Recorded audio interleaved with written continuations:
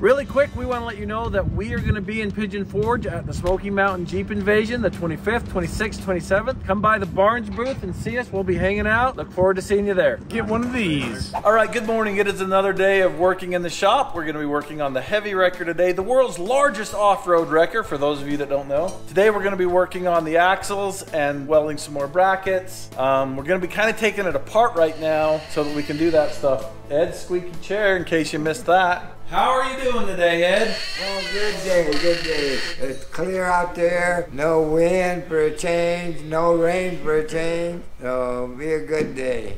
Ed says it's gonna be a good day, so you might as well mark that right down in your daily planner. Who still carries a planner?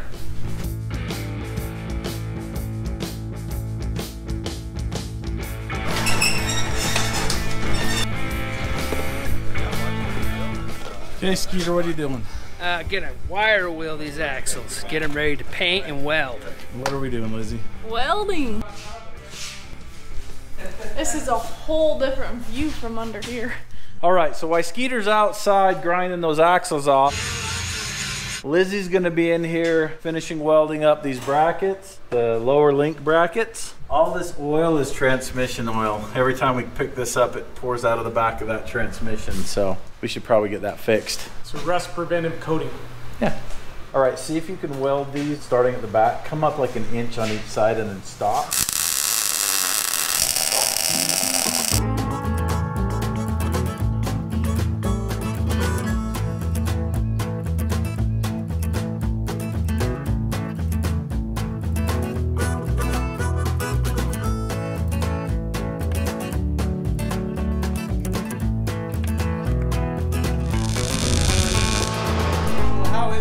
Under there, Lizzie. Very, very hot. Why are you so hunched over? Because it doesn't go any higher that I can stand completely up. I don't know if I want to weld sitting down either. I've done that before and sparks get all over my lap. Then when I put my helmet down, I'm trying to see up where I'm welding and I'm like this and I can't see, so I'm like turning sideways and welding like this. So if my welds look horrible, it's because I can't see where I'm welding. I'm sure they look great, Lizzie.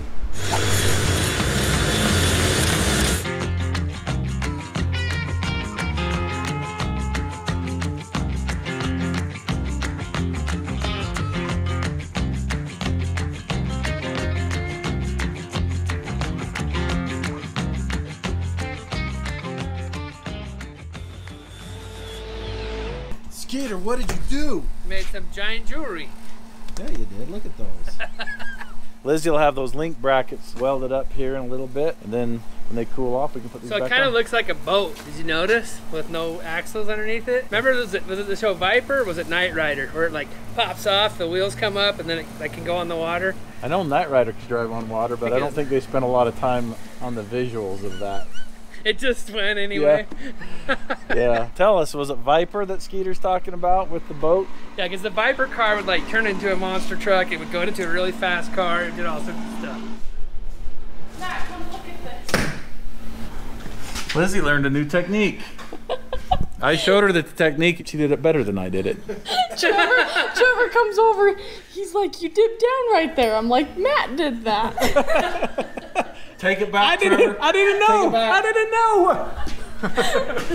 All right, so just let that cool. Okay. Come back and start this one. Exactly the same thing. You excited, Lizzie? Yeah. I know what's wrong. It's so hot under here. Yeah, well, we had a problem. That's been pumping hot air into here. I know. Because we didn't have the water on. So the swamp cooler was just putting 105-degree air in instead of 85-degree. And that's a big difference. That matters. So we get a lot of questions about ventilation in here. So whenever we're welding, we have this fan on, and it's a swamp cooler. So it's blowing semi-cooled, very humid air into here. And then we have all kinds of air leaks here. We have that ventilation fan up there. We've got the doggy door right there. And then all over the top of the roll-up door, it's like 5 inches by whatever, 10 feet. And when those are on and you're welding, it stays really clear in here. You got there, Skeeter? of hitches because we got 3 of them going on the back of there. Plus, we have the 2 big pintle hitches. All right, so Skeeter's getting those cut. I'm gonna show you how those are going here. So we've got our main recovery one that goes in the middle, and then we got 2 that go out here on the outside. Why do we have 2 on the outside? I'll show you later. Because we can.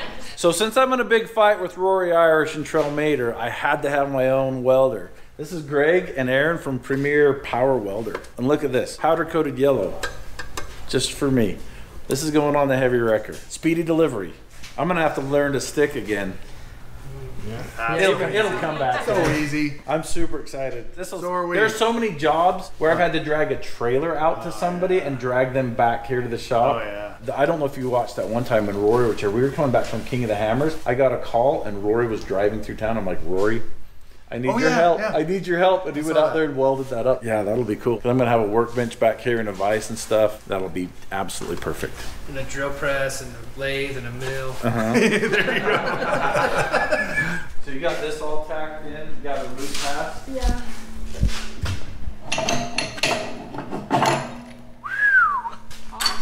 It's getting there. All right, that was a good day of working on the wrecker. We got a lot done today. Lizzie got a lot welded up. Skeeter got those axles prepped. We'll be hitting those hard tomorrow. We got a bunch of welding left to do with the axles out, so we're gonna get after that too. I don't know. I think we should start all over. This is too much fun. It's going too fast. We'll see you tomorrow. All right, it is another day, and we are continuing welding on the wrecker. We got Skeeter suited up. We got Lizzie suited up. There's quite a bit of welding to do here. We've got them laid out on this. Lizzie's got to finish the bottom brackets here. On the back and the front, and then we got the sides. So anyway, they're going to be welding all those on like 100% on the bottom, and then when we take the cab off, then we'll weld them again on the top. They're going to be bombed in there pretty big. All right, let's get after it. Welding time.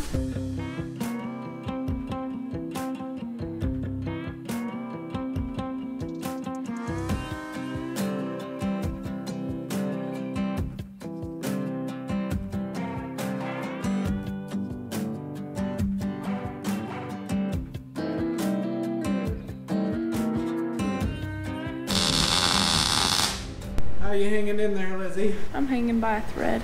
Just kidding. I'm standing on my own 2 feet. But I am gonna need a neck massage after this because I'm sitting here welding like this. So here we have Skeeter's side. Is this the part where we give all the excuses? So we were welding, we were like, so every time one of us would stop to look at what we're welding, then their helmet would still be going, so they couldn't see. Yeah. Okay, let me show you only the good ones. That's a good one, right there, somewhat. That's decent, and that one's pretty nice, actually. Yeah, that is pretty good. Let's look at your side, Lizzie. Go ahead, it looks horrible. Most of it. What? What do you mean most of it? There's a few in here that Look at those. Looks fine. Skeeter's been begging for snow cones again, so here we go. Doing snow cones again.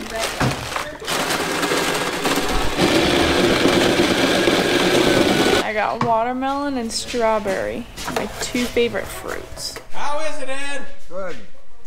Lime, half strength.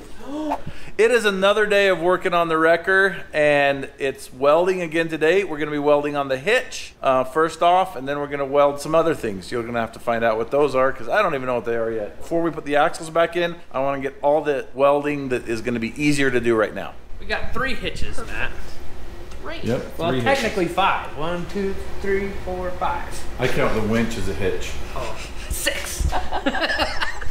So this one we're going to be putting right here just for more strength. Then we'll hook it in right here, and we'll do the same thing on this side. It'll all be tied together and very, very strong. Why are you putting 3 hitches on the back of this? Because you got the main one, right, for the hardest pulling, and then you've got other ones for like Other reasons. Your wheel lift thing, you know. Okay, they're gonna get after it.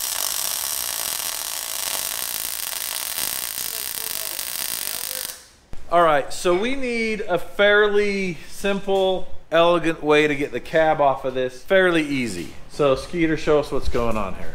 We make little mini receivers right here on our little cab corners, and then we just come in here with the lift.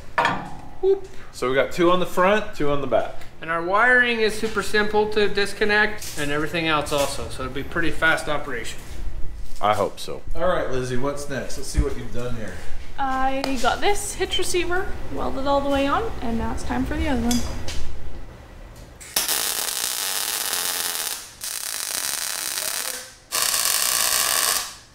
So we should have put this cab mount, lifting mount on before we put the skid plate on. But we'll get it.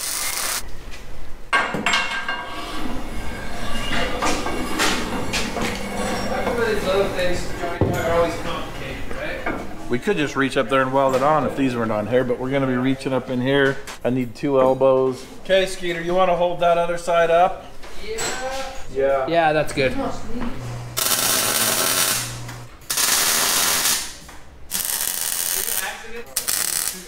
All right, so that's in there. Okay. Oh, that's gonna be strong enough to get this off. All I have left on this one is this stitch right here, and then the full pass out there. It looks pretty good. Hey, it's Johnny Boy. Hey. What did you bring me? Don't tell me. Don't tell me. I gave you some stains. Don't tell me. I'm gonna bite into it. Let's see if you can tell what it is. The blindfold challenge. Not even gonna look at it. I hope it's not the hamburger, because if it is, I need to take the pickles out first.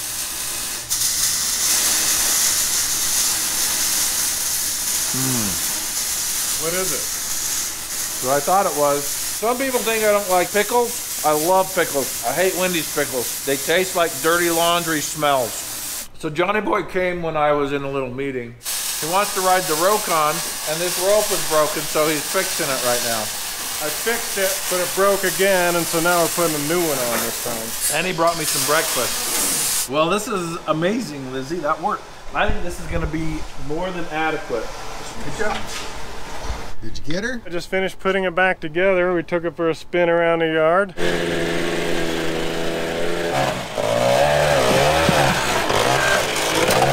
don't have the best sense of balance here.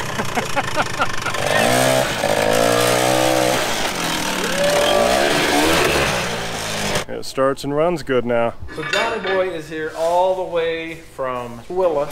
So are you going to help us work on this today? Sure. I'm here to help. Just like the government. Here to help. What is this? Just a heat sink style cooler.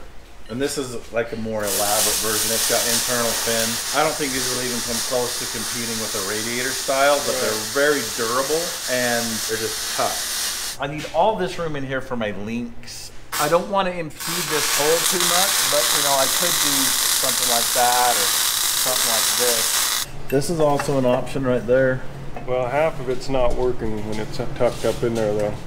Let me show you what I've got working. So I don't have temperature gauges on any of these. Yeah. And your power steering's like kind of like an automatic transmission, so like 180 degrees. You can spike it up to whatever, 220 or 230 and be okay. So I've got this one out here. I can come out, you know, it's hot, like you're not gonna rest on it, but you can grab it and your hands aren't sizzling. My fluid's not getting dark very fast. Yeah. So I think I'm running these plenty cool. Yeah. Now this one has a hydro booster on the brakes and it's right here. See, that one's halfway blocked too. But same thing, I'm not running hot. So I talked to the guys at PSC and they talk about when to change the fluid. And I'm like, I've been running my fluid for like almost 2 years. He's like, oh, you should probably change it. And he took the lid off and looked at it. He's like, oh no, yours looks great. So I'm apparently not cooking the fluid as much as most people are. Basically where we're at is I've got to put a cooler on it and watch it. But I don't want more than I need. And I'm fighting for space here. All right, so we're gonna see if we have enough clearance to mount this right here. We decided that's like a good compromise of being in the airflow without really impeding it. And we don't even know if this is enough to do what we need to do. We don't even know how much we need. The thing about coolers is we can add them later. People really like how the MORR sounds, so I'm gonna be putting the same mufflers on this. They're Flowmaster's Laminar Flow series. So this is what the MORR sounds like. Sounds exactly like that. People love it. Did you just snort? Yeah, this is funny.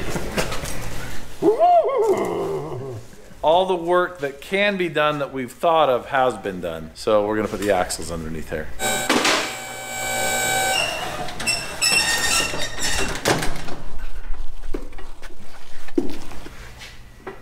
Okay. Yeah, Trevor will have to paint them.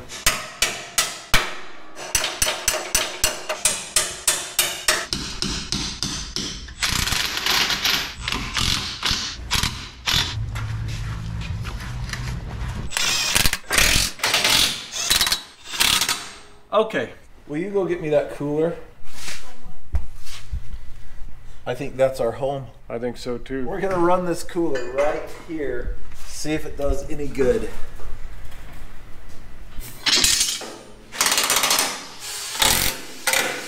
All right, this is the one that I think is way off, but I don't know where to put it because this axle's not located. The front one should be completely located. So let's take a second and try to figure out if it really is. And then once we find out it's located, then let's pull off of it to do this one. So you got to true up one of them first. Yeah. But how do you make sure your wheels are straight?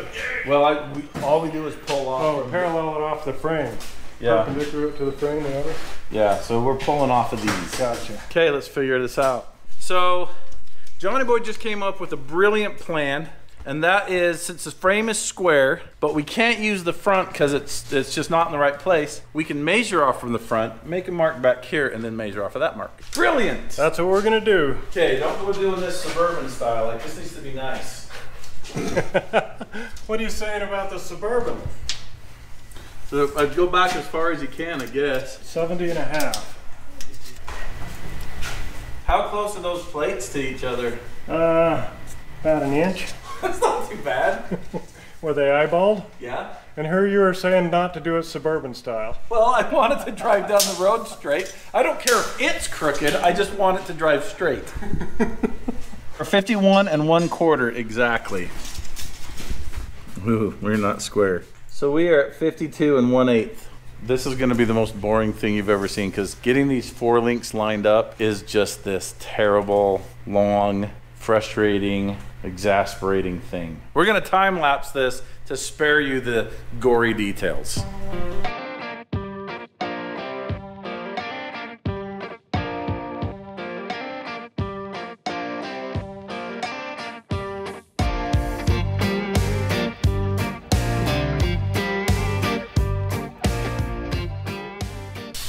Check this one final time. Hey, you gotta go under. One final time.